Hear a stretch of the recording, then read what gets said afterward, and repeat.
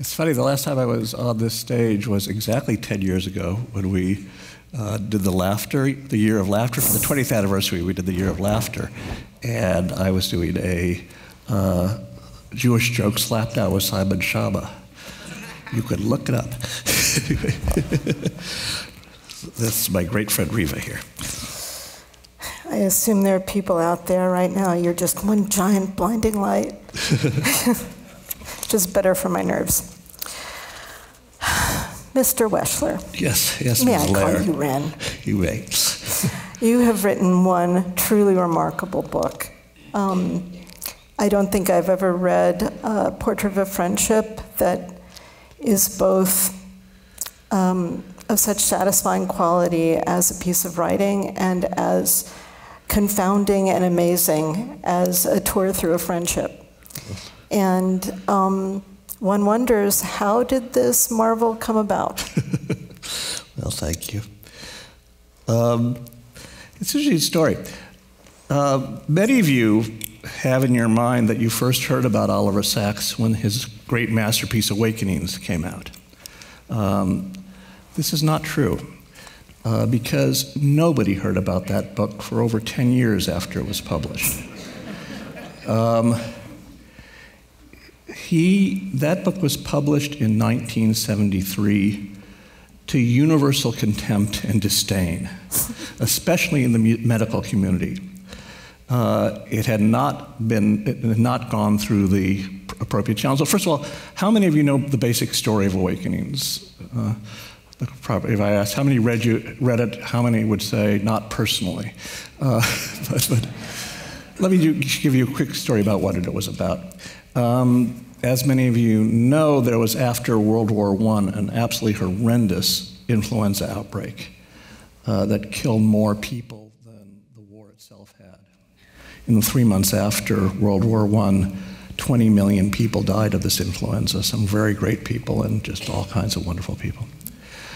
Of those who survived, several years later, and especially to very young people in their 20s and 30s at the outset of their careers, one by one, at first privately and unaware that this was happening all over the place, in the middle of their vivid day, they would suddenly come to a stop. It was called sleepy sickness. It was as talked about, excuse me, in its day as AIDS is today. It lasted for about 5 or 6 years. These people, tens of thousands, hundreds of thousands all over the world, would at first be being taken care of by their families, and then the families couldn't do it anymore, and they were warehoused. All over the world, there were places that were founded called homes for the incurable. The one that Oliver Sacks would come to years later still had that over the lintel piece. Amazingly, as soon as people stopped having it, it was just forgotten. It was repressed. And so you had these homes for the incurable that were filled with these living statues. And gradually, many of them died, and they were replaced by standard issue catatonics and variously demented and extreme Parkinsonian, so that they were just a general population. Years later, Oliver Sacks, well, I should tell you a little bit about Oliver Sacks, too. Oliver Sacks had been born in 1933 in England. He's part of this astonishing class of 1933. I've often thought about this class. These are people who, if you think about it, emerge from World War II on the brink of, if they emerge at all, on the brink of puberty, and have certain wild characteristics. I mean, Susan Sontag, Philip Roth, Roman Polanski. There's a whole group of these people. That My mother. By the way, talk about great books. Wait till you see her book next year, Golem, which I've read a lot about her mother, and she's absolutely one of these people. Anyway, so he's born, the family is a family of doctors. His mother is the first, it's an Orthodox Jewish family. His mother's the first female surgeon in England, an OBGYN doctor. His father is a general practitioner, and he has three older brothers. Two of them are also doctors, are going to be doctors. And it's clear to them that this late arrival, his mother was 38 when she had him, was obviously some kind of prodigy, but they didn't have a clue what to do with him. His mother, for example, from right at the beginning, as bedtime stories, would read stories from her favorite author, D.H. Lawrence. One of those special Orthodox Jewish families. No effect on him at all. When he was 8 years old, not knowing what else to do, she would bring home stillborn fetuses for him to dissect. When he was 12, she took him along to an autopsy of a 12-year-old boy who had committed suicide. He also had a terrible, terrible time during the Battle of Britain. All the children of London were evacuated, but especially children of two doctors, and in his case, they were so consumed in their doctoring that they didn't notice the place he and his slightly older brother had been sent to was a hellhole, Dickensian hellhole, where he was regularly beaten, I suspect sexually abused. His older brother, who had just gone into puberty, was destroyed and emerged a broken schizophrenic and lived in the attic in his father's house by the time I would go see him. Oliver reconstituted himself through love of periodic table and numbers, but he was quite eccentric. He then had some wonderful junior high school experiences with classmates like Jonathan Miller from Beyond the Fringe, Eric Korn, who was one of the great antiquarian book dealers and had a column in the TLS, all kinds of interesting people. In any case, very, very quickly, when he is 20, his father says, "Why don't you bring home any girlfriends?" And he says, "Why do you not like girls? Do you like boys?" And he says, "Father, I'm a homosexual. Please don't tell Mother. It would kill her." And the next morning, she came tearing down the stairs and absolutely tore into him for 3 hours. This is the person he's closest to in the world. 3 hours of deuteronomical cursing, as he put it, filth of the bowel, abomination, I wish you had never been born. He goes on to medical school. By the way, he ghost wrote 2 years later. By the way, first of all, she falls silent for about a month, and when they start talking again, it's never mentioned again. A few years later, he ghost writes her book, a best-selling book on menopause. But you have to say what it was that he commented about the female anatomy. He said, yes, I wrote that book despite the fact that then and ever after, notwithstanding my going to medical school, I had absolutely no idea, and I have absolutely no idea what they have down there. But it was a best-selling book, Women of 40. He said you can recognize a certain felicity of style. In any case, however, the pressures were just building up, and as soon as he had finished his medical school and some residencies in England, he, like a bat out of hell, he fled England and went directly to the West Coast, to San Francisco. And he then, for the next 5 years, first as a resident in San Francisco and then in Los Angeles, had this absolutely wild sexual liberation. He was an extraordinary bodybuilder. He was on the edges of Hell's Angels as a motorcyclist, where they called him Dr. Squat because he was also the California State heavyweight lifting champion. And he took, so he had a natural sexual life and prodigious amounts of drugs, but absolutely insane amounts of drugs. He would, on a Friday evening in Los Angeles, make a milkshake which would have 10 times the amount of speed that would kill you. Actually, 20 times the amount of speed that would kill you. Have I mentioned he got close to it more than once. Yeah. And he was extremely strong. But he would get on his motorcycle. He would motorcycle up to Crater Lake and back without stopping except for gas. Get like 1,500 mile round trip. Yeah. Anyway, and then he looked at himself in the mirror one day and basically said, if I keep this up, I'm going to be dead in 6 months. And he basically, it's a little bit longer than this, but he basically quit both sex and drugs cold turkey. By the time I saw him, he had been celibate for 15 years when I first saw him.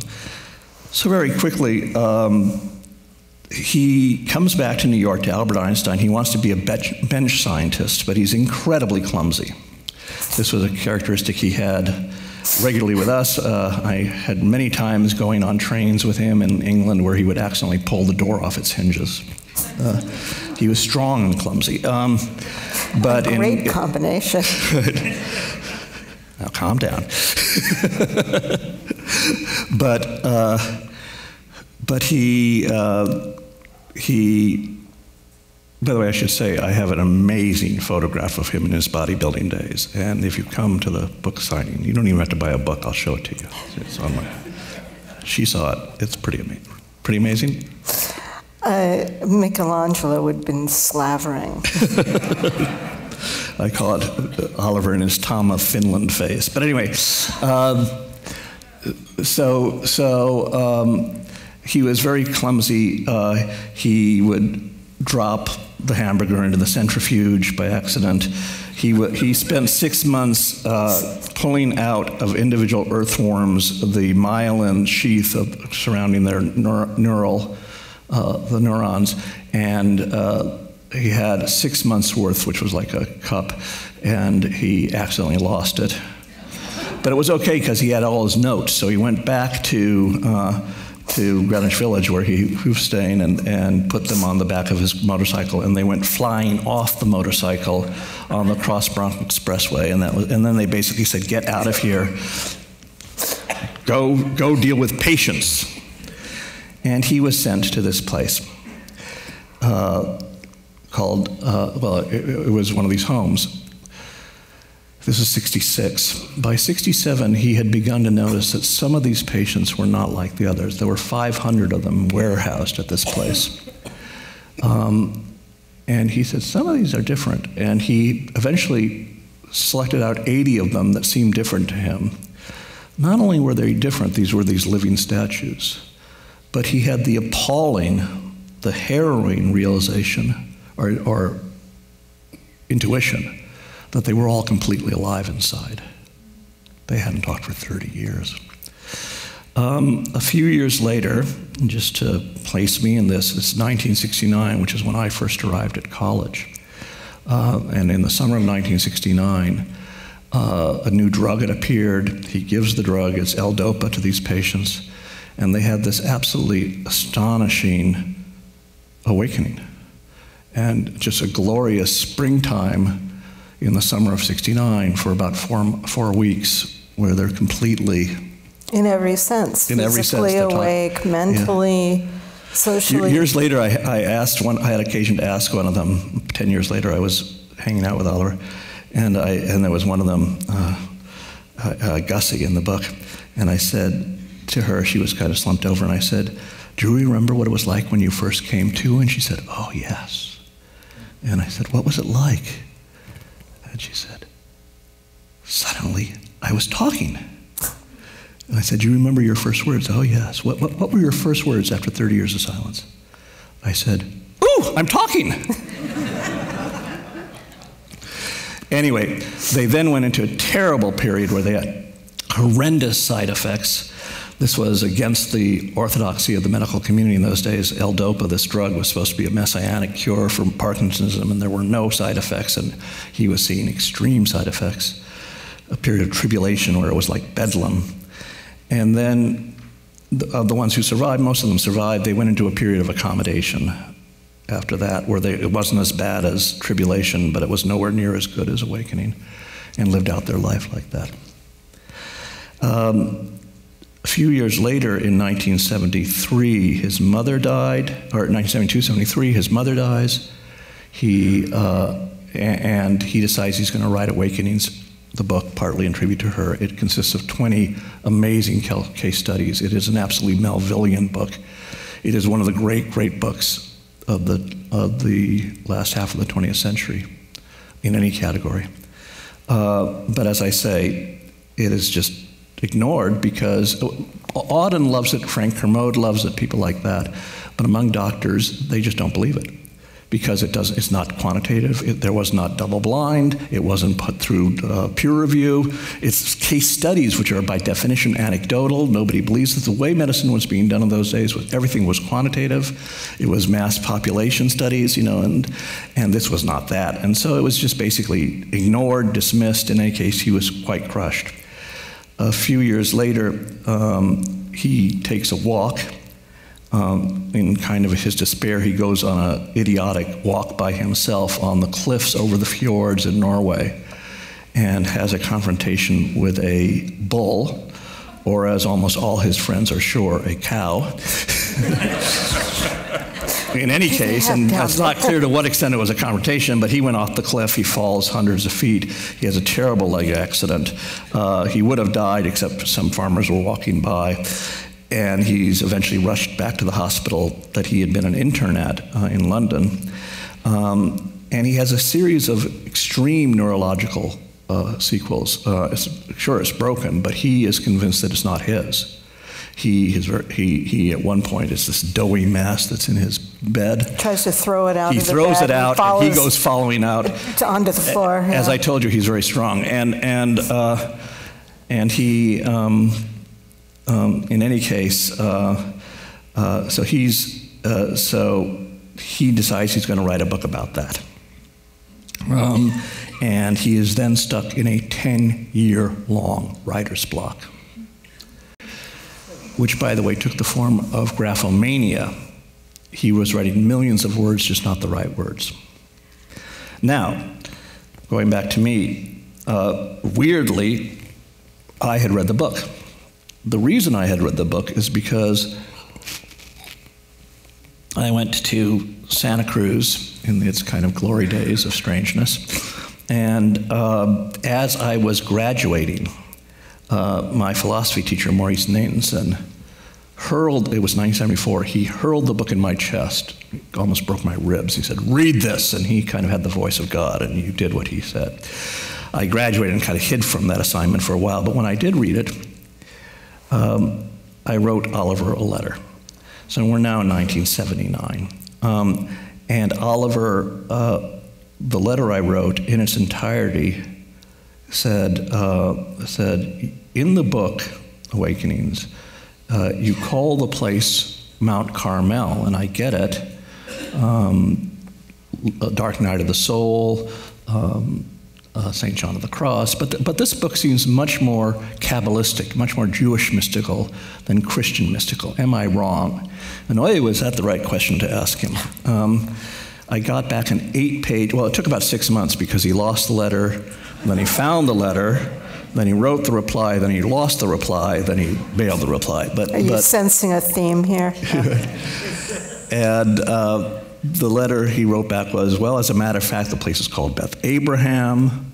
My parents were Orthodox Jewish. My first cousin is Abba Eban, the Israeli foreign minister. We share another first cousin who was Al Capp of Little Abner fame. These three were first cousins of each other. Footnote, Jules Pfeiffer, Roy Cohn, and Dick Morris are first cousins of each other.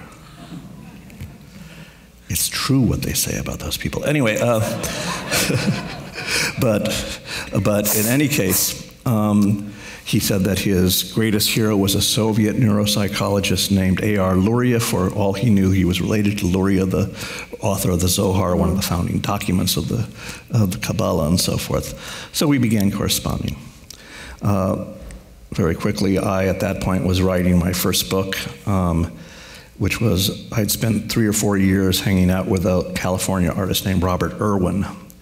And I wrote a book called Seeing is Forgetting the Name of the Thing One Sees, otherwise known as Seeing is Forgetting the Name of the Book I Meant to Buy. But the incredible thing about it was, this is perhaps not surprising to you here in Chicago, but I submitted it around 1979 to 6 or 7 New York publishers and got rave rejections. Every single one of them wanted to publish my next book, but not this one, because 1980, there was no way they could possibly publish a book about a California artist. Things have changed just a little bit. For California, but not necessarily for Chicago. Yeah, for that matter. Chicago's where? The same problem. What? Yeah. Where is that? Anyway, so I got very lucky. It was bought by the New Yorker, which brought me to New York. So I'm 29 years old at this point, and I'm looking for another story. And I've been corresponding with Oliver, and I decide to go out and see whether he might be the person to talk to. I have to emphasize, he was a recluse. He was in the middle of this down-spiraling writer's block.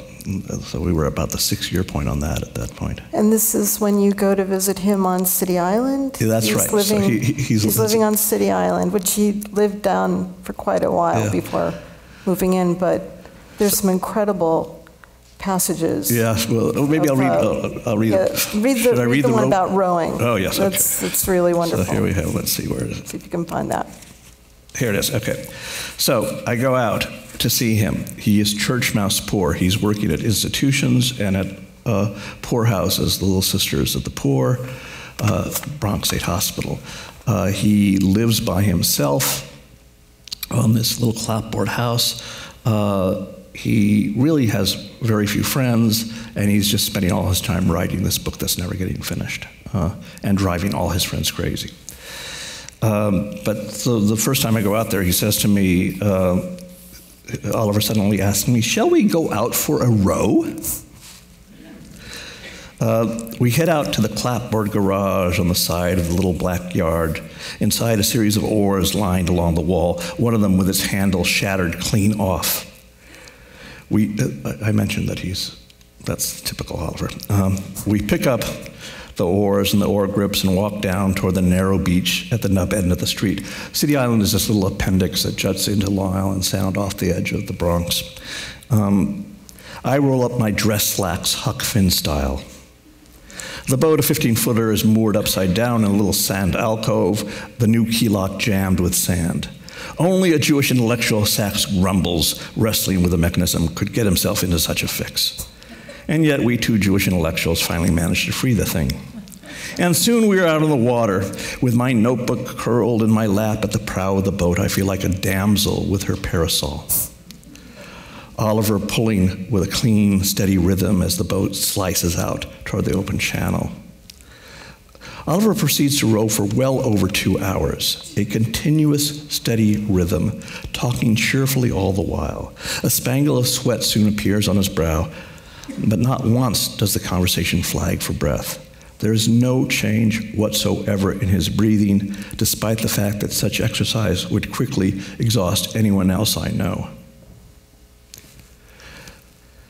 And he proceeds to tell me about his days at Muscle Beach. Mine was called the deadlift, and for good reason, it kills. And indeed, in time, I damaged a disc in my back. My legs were stronger than my back. My back wasn't weak. It too was very strong, only strong and vulnerable. We continue on out. The Empire State Building glistens in the distance on the far horizon to the south, a paperweight souvenir of itself. My neighbor, he goes on, over there, he continues, indicating over his shoulder, is the Throg's Neck Bridge. This is my favorite swim, from the island out to the pylons and back, about 6 miles altogether. 2 beats. Although it can get a bit hazardous, since the people in their motorboats don't normally expect swimmers in these waters. 2 beats. Especially late at night. A brief pause as he turns around, reconnoitering our drift. Swimming runs in the family, he goes on. My father loves to swim. The poor man's equivalent of crossing the English Channel was a 15-mile course off the Isle of Wight, a race for which he has held a succession of records by decile for swimmers in their 20s, 30s, 40s, their 60s, and currently for swimmers in their 90s. And your mother, I ask? My mother was not so much into swimming, 2 beats. She held several English records in the standing long jump.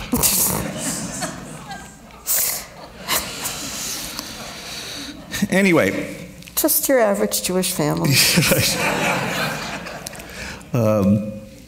By the way, years later, this is not Hurricane Sandy, there was a hurricane that went right over Manhattan and then into Long Island Sound and right over Sadie Island. And he called me the next day, exultant. He had refused to evacuate. There was a hurricane party on his little nub of a block. And when the, yeah, you like this one?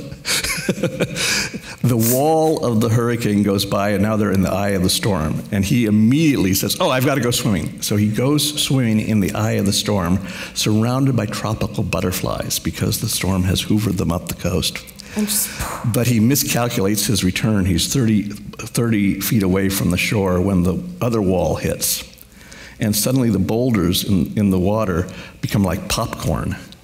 And he emerges, and he's completely bruised everywhere, for which he's exultant. He's very excited about having accomplished that, and tells me the story the next day. Anyway, just to finish, I talked to Mr. Sean, the editor of The New Yorker, and this is the old New Yorker. He gave me permission to start working on what would become what was to be a 3-part profile, the kind they used to do, probably 100,000 words.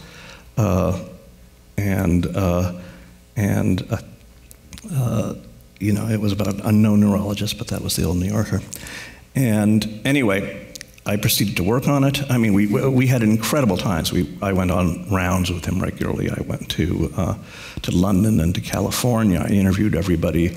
I had done 4 years of work. I'd gone off, and just as he was beginning to finish his goddamn book, which all of us were working to help him finish it toward the end. That process, by the way, consisted of, you know, taking 100,000 words, reducing it to 20,000 words. Oh, you should see. And then I would say to him, your editor's done a beautiful job. You just need 500 words right here, just 500 words. And the next morning, he'd deliver 50,000 words with a happy smile on his face. But finally, we did that. He, for his part, once it had been sent to the printers, proceeded the next day to break his other leg. His editor in London sent him a wonderful telegram. Oliver, you would do anything for a footnote. Anyway, but I figured it was time for me to go off and index my notes. Took 2 months. The index was 250 pages. I started writing. I was a good 30,000, 40,000 words into the writing, and he asked me to stop. It is astonishing to get to that point in the book. I mean, just as you're reading this book and you're seeing just the level of loving detail that you've gotten down and the flavor of all the conversations, you feel this sort of mass of absolutely charming material. It must have just been absolutely Well, we'll crushing. show. There's a video about. We're going to show that in a second. So let's get ready for the this video is something. in a second. But just to give you a little background here, a whole part of our conversations in those years was him very slowly revealing to me the ghastly fact, the blight of his life, that he was gay. And I was regularly saying, Oliver, nobody cares. and he would say, you sound like my shrink. I should mention that after he arrives in New York, he starts psychoanalysis and does 2 or 3 times a week for the next 50 years, which is either an indication of a massive failure or an unbelievable success. I've never quite figured out in terms of. But in any case, his shrink had said, you were the least affected by gay lib of anybody I know, and he had replied to both of us. He said, it's true, I live here in my cell, in my prison cell, the door blasted open, and I listened to the dancing out in the streets beyond, but I refused to leave. And he hoped that his homosexuality hadn't blighted his science. He was sure he had worked very hard for it not to have done that. But the question was whether or not I could write the book without mention of that.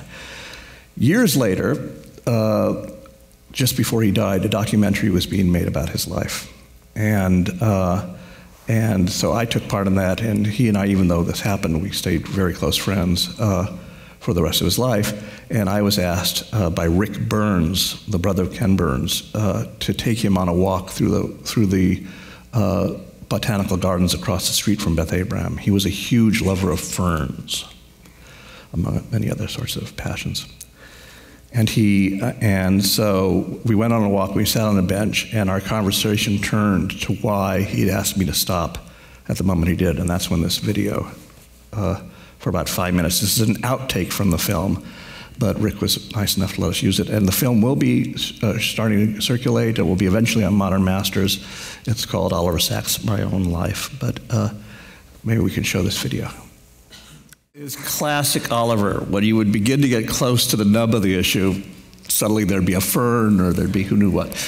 The thing I was about to say at the point he interrupted me there was that it's not just that the drug experience had helped him to see that there might be life in those patients, but rather a wonderful, wonderful friend of his, Bob Rodman, who was a resident with him in LA and became the biographer of Winnicott and was a psychoanalyst himself, said that Oliver was of the community of the refused, and that he had extraordinary empathy, himself being in the refused, and we'll keep going for a little more, for the refused. And that has everything to do with his sexuality. So there was really no way to do it, but there was I wasn't going to out him, I mean, if he didn't want to be outed, and he said no. Well, it occurs to me that there are two ways that he was an outsider, multiple ways, but on one level, the intensity and idiosyncratic nature of his intelligence often meant that people simply didn't understand him. Mm-hmm. And the nature of his passions, I mean, he wrote an entire book about his passion for ferns. Mm-hmm. And, you know, not many of us could pull that off. But also, so there's a level of not being understood, but then there's the level of hiding and, you know, intentional withdrawal from the chance to be understood. Mm-hmm. So when I think about him with his patients, the locked-in post-encephalitic patients, the way that I imagine those two things coming together to give him a particular ability to see things that were covert, that were non-apparent, and, you know, were both in the realm of hard to understand and somewhat withdrawn. You have to realize how different he was from other neurologists. Most neurologists in the days when he was starting would, you know, there'd be the warehouse, they would look at the chart, they'd look at the patient, they okay, add 2 milligrams, you know, go on to the next patient and so forth. Oliver would spend hours with these people. There's a wonderful story early on, all the way when he was a medical student in England. There was Faizi, the Ceylonese tree planter, as put it, Ceylonese, Sri Lanka. And this guy was in a uremic delirium. And Oliver went into that room. Everybody else was just steering clear of that room. He was just delirious. He spent 36 straight hours with this guy. He described it as one of the great privileges of his life. That after 2 or 3 hours, you begin to get the structure of the delirium, and then you can enter the delirium. The other doctors were going by, oh, there's Sacks again, you know, doing one of his crazy things. But well, one of the things that's interesting is that as we would go about on rounds, he would sometimes, I remember one day in particular when we were driving from Little Sisters in Brooklyn to Little Sisters in the Bronx, and he said, I am a clinical ontologist. Now, you know, epistemology is the philosophy of knowledge and belief, you know, and aesthetics is the philosophy of beauty. Ontology is the philosophy of being itself. You know, why is there something rather than nothing, you know? And he would say, I am a clinical ontologist. I am someone for whom the clinical question is, how are you? How do you be? That's why the book is called this, you know. He had another point, we talked about this backstage. He described his subject as the intersection of fate and freedom. And the journey from the it to the I. Yeah. And you were talking about how important that's been. Well, for me, I mean, I first encountered his work, I think just after college, so the very early 80s. And it was completely revelatory because up until then, I mean, I come from sort of a medically oriented family. I've always been interested in story, both written and visual, but all of the stories of people with disabilities and impairments that I had been familiar with were all centered around diagnoses and cure. So you would sort of identify this aberration, and then the rest of the story was how do you get rid of the aberration. And what Sachs did, one of the many things he did, was to reveal his patients as fascinating not just for medical reasons, but as people who had dream lives, fantasy lives, personal lives, desires, revelations within their impairments that you could not have gotten to any other way. Basically a poetics of being through impairment, and I had never seen that done. And that completely, for me, opened up, in fact, it opened up my portrait practice, which would be not a direction one would suppose that one would go from reading case studies to becoming a portrait artist. But he did, I think, was the first major influence on my practice. And I would guess in your case, I mean, you who have had dozens of operations up to that point, you were you were the one. And he, precisely as you say, he was interested, he used to say, I don't care about the disease the person has, I'm interested in the person who has the disease. And which is a huge difference in how practice was being done. Well, there's a great example of that in Migraine, where he's talking about Hildegard of Bingen. And Hildegard was a saint who had visions, and she also did drawings and paintings of her visions. And you can see in them what appear to be migrainous scotomas and auras and all these different things. Yeah. And other people had reduced that to, oh, you know, she wasn't really having religious visions, she's having sequelae of this impairment, and so we should discount her experiences. And he completely reversed that. He said of all of the countless people who've ever had migraines, how many of them used it as a doorway to expanded consciousness and a deeper understanding or structure on the universe. Yeah. And for me, that completely sums up the difference between how a clinical neurologist would have approached someone like Hildegard and what he made of her story. It's interesting, he used to, I've talked to many people who read his migraine book. He was forced by his publishers to add after an appendix on cures or on treatment. And he said, but the point of the book was people who had migraines who've read it said, God, I had no idea it was such a privilege to have migraines, you know. and other people who've read it said, God, I wish I could have migraines, you know, and just generally this I mean, but the kind of doctor he was, for example, we would go to, we're going to go on, how much longer do we have altogether? 10 minutes. Okay, so we're okay. I'm about to ask you a very important question. Yeah, right. Okay, but he would, for example, one of the nuns at the Little Sisters talked about a patient they had who had neuropathy of the fingers, which she could no longer feel, and she was desperate because she couldn't do the rosary beads. And Oliver went to the nun and said, would it be okay if we glued the rosary to a ruler? And the nun would just say, how would this Jewish guy come up with this idea? But that's exactly the kind of thing he would do all the time. It's also, we were talking backstage about how all the way up to very recently, there were many people who just didn't believe him. He has huge issues of credibility because, you know, these are such anecdotal stories and so forth and so on. They aren't the kind of regular thing. And about his reliability, I have a whole kind of choruses of people talking about how he was in fact quite grandiose and mythomaniac at some level with his own life, but he claimed it never affected his science, and I have nurses and nuns and so forth all agreeing with that. But the point, what people don't quite understand is that these narratives were the therapy. They weren't just telling the story. And the point is, he would come to people who had been 30 years in warehouses and who had been treated like who had been treated like objects. Yes, okay, adds a little bit more, take a little bit more down. And he would instead spend hours with them. By the way, he did 500 words, finger-peck typed, on every patient he saw every day of his career. They are in the files. What he did was he gave people the meaning. Yeah, and what he did was take people who were at extreme remove, the community of the refused. And another way of saying, how are you, is, what's your story?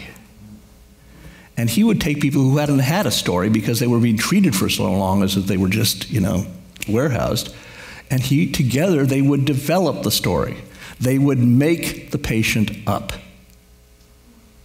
He would, he would try things, he'd begin to draw them out, he would check them off against other case studies from the 19th century, since nobody had done them in the 20th century, and he would basically, together, they would come up with a story, and the object would become a subject. And that was the genius of his work. Anyway, so you were going to ask the audience a question. I'm just going to, one last comment is just that he says explicitly something along the lines of wanting to give people, not only give them their stories, but to give them in such a form that they could own and then begin to write them themselves. Yeah. Not literally speaking, but a story that one can then use as a vehicle to go forward. That they were heroes. He would often say they are the Sinbads, journeying to the outermost. They were privileged, and we are privileged to go with them. This kind of attitude is just amazingly different. Anyway. So here's a very important question. We can either do Q&A right now, although Ren has generously said that he will do lots of A if you queue up for his book out there, or just Q, period. Or he can read a wonderful passage about being on the set of Awakenings. Oliver Sacks meets Robin Williams. And that is a hard thing to turn down. So let us see a show of hands. Q&A? I thought so. Hit it, kid. Okay. So I'll just read for maybe 5 minutes now this passage. Let's see here. I have to, that's not there. Okay. So the point of it is, I'm going to find it here. Yeah.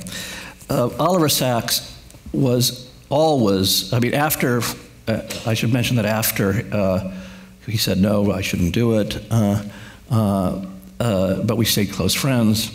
We were friends for the rest of his life. He became the godfather of my daughter, was very important in her life. And I was a regular reality check for him because he had no sense of popular culture whatsoever.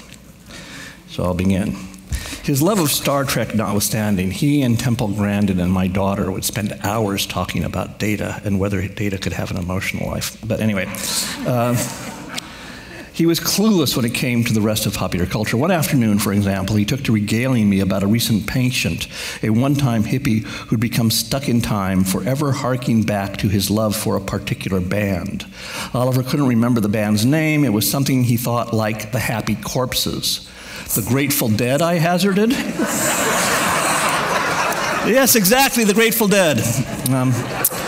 Another afternoon, he, by the way, became friends after that with Mickey Hart, and they would spend weeks discussing percusso-neurological issues together.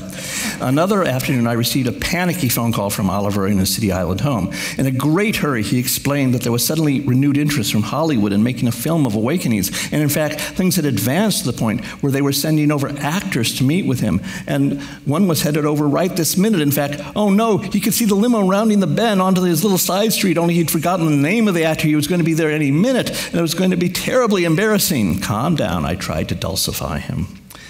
Did he remember anything of what he'd been told about the actor in question? Well, he was being considered for the role of Leonard, the main patient character, and they told Oliver that he was famous for a film, oh God, what was it called? Taxi Cab? Robert De Niro, I hazarded.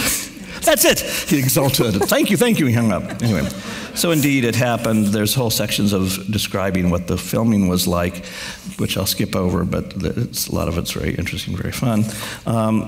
Then we'll come to the opening night, which was gala opening just before Christmas.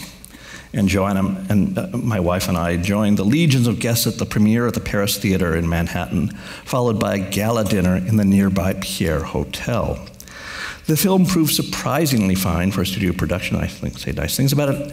And then we're going on, and So then we're walking from the theater over to the Pierre Hotel, where there's going to be a gala banquet raise money for the Tourette's Foundation. Oliver was walking alongside me, glowing and confirming by way of a side whisper, "Okay, I think I have this right. I kiss all the women and I shake hands with the men. I kiss all the women and I shake hands with the men." I said, "That's fine. No, that's good." And anyway, so we go to our table. There's assigned seating, and at our table is Penelope Ann Miller, who had played the love interest of the De Niro character during his brief awakening. And each place setting featured a corporate gift from the sponsor, Ralph Lauren or Calvin Klein or somebody, perfume for the women and eau de cologne for the men. Oliver, predictably, was starting to overheat. I should mention that first day when we went on the rowing ride, I had at one point gone to his bathroom, and in his bathtub, he had 3 air conditioners facing the bathtub. He would regularly overheat, and so he always was having to freeze himself. Anyway, so in this situation, he was starting to overheat, and so he unscrewed his bottle of eau de cologne and splashed some on his face. And then he did so again a few minutes later, and again a few minutes after that. Presently, he was actually pouring the stuff over his head, soon having emptied a good half of the bottle. Robin Williams came ambling over to give Oliver a hug and was stopped cold a good yard away by the wall of perfumed stench. Whoa, he seemed to bounce off it. But then, perhaps gauging the situation, he grabbed the bottle and proceeded to pour the other half all over himself in madcap solidarity. At one point, Penelope Ann Miller got up to mill about, and I asked Oliver how he'd liked her performance in the film. 2 beats, confusion. She was in the film? Anyway, yeah.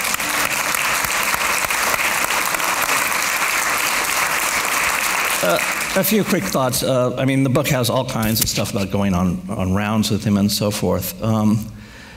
And basically, the huge impact he had on the world. I mean, just to give one example, before he started writing about Tourette's, you know, they didn't have a word for it. You know, you would see these people, and frankly, the word in those days was, he's having a spaz attack, or he's a spaz, that kind of language, right? And I think we're about to be, I want you not to leave without... I'm going to just finish this point. Today, you see somebody doing that, you say that's Tourette's, you know, the same with deaf people, the same with Parkinson's, all those sorts of things. But the really big thing he had in people's lives, the really big thing, came clear as he was dying. Yes. This is... 3 months before he died, he asked me to write the book after all. This is the result.